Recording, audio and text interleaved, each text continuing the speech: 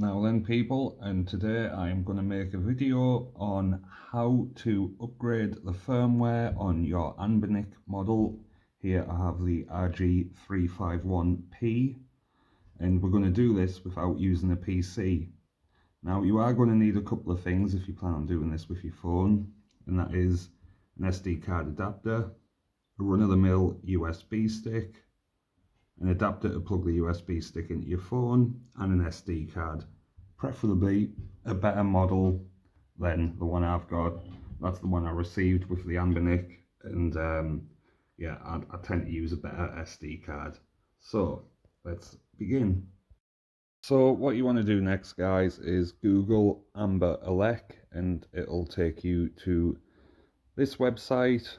And if you need any information, it's got detailed guides, FAQs, everything you need to know is actually on here. It's really good.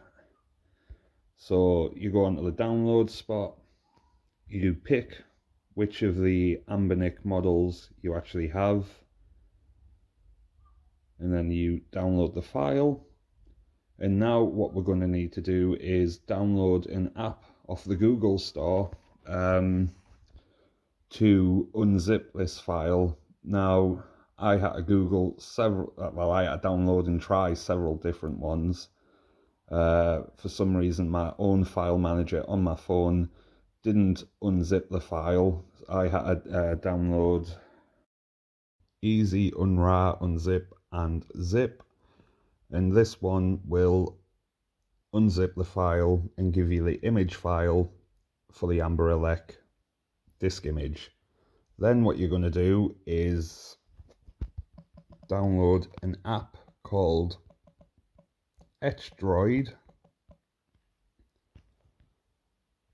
because this is the only one that I found that could actually paste the image onto an SD card. But this is why you need the SD card adapter that you stick into your charging port, because it won't do it through the SD card slot on your phone. You need the adapter, you need to plug it in, and then you need to use this app to put the image onto the SD card.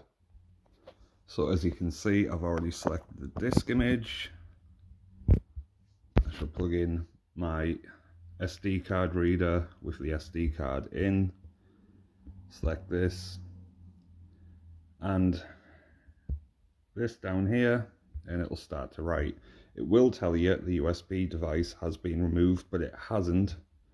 I would just ignore that and restart your phone after it's written the disk image onto the SD card. This can take a little while, so be patient, and when I come back, the SD card, the image will have been written onto the SD card.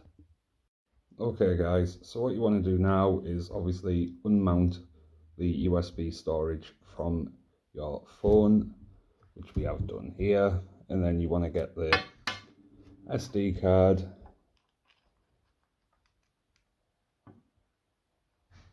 and plug it into the Anbernic device and turn it on. There's the Anbernic logo.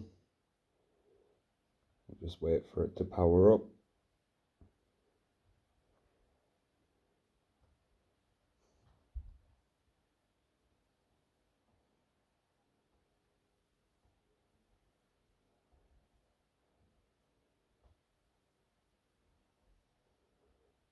Takes a little while the first time you do it, but after this it gets better, faster.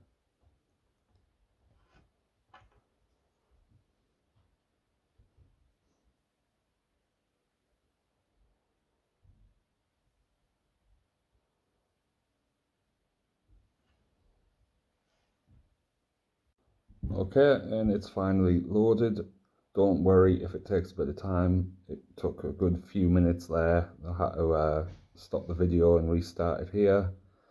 So now what you want to do is get your USB stick and its adapter so you can plug it in to the top, And I'm not going to tell you how to put ROMs onto the USB stick. I'm sure you can figure it out. You just plug it into your phone and drag them from your downloads onto the USB stick.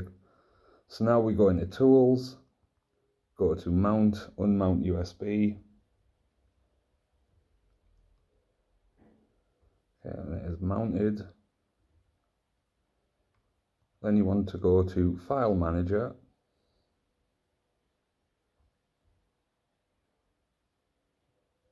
And on the left we have my SD card. And on the right you have the files on the Anbernic. So what you'd need to do is find the one that's right for you for whatever ROMs you've got. I have Pine Creek, which is a recent Game Boy Color game.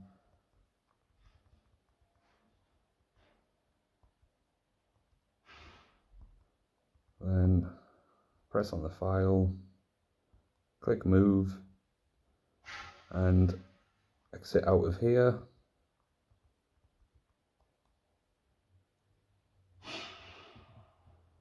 Press Start, update game list, and that should have loaded up the Game Boy Color section.